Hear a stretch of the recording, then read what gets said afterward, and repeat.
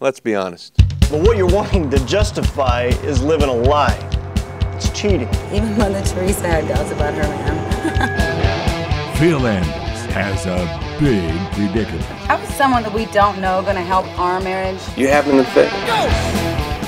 Why would anyone do this? You faked your orgasm. This marriage sucks, Amos. When the person so close to you For better, for worse. Just get the lube. is always so far away, He loves me. get love a la carte. Defecating on my husband. Oh, those were the days. I really miss them, you know. So, since we've established a relationship, may I have sex with you now? I prefer not to answer that question while you're still inside of me. Hey, stud. Assume the position. Do you have a regular intercourse? Daddy, go make me some eggs. For honest answers about infidelity Surprise! you never were told. You look like the kind of man that can use a woman.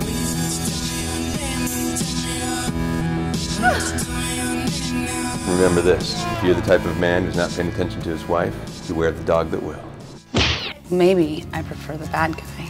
I could make a fist. I'd punch you in the labia. Men are pigs. What's your excuse?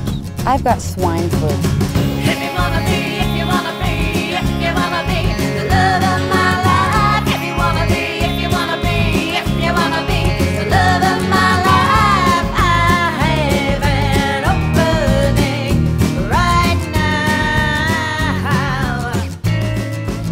Love a la carte.